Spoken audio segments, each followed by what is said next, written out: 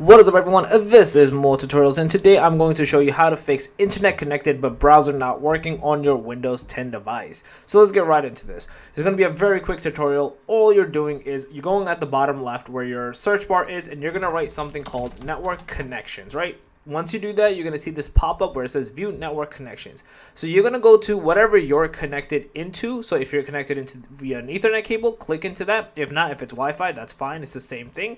And you're going to go to properties, right? Once you're here, you're going to do Internet Protocol version 4, TCP/IPv4. You could do for this one as well, but we're going to do for the IPv4. And we're going to click into settings, right? Or I guess properties, I should say.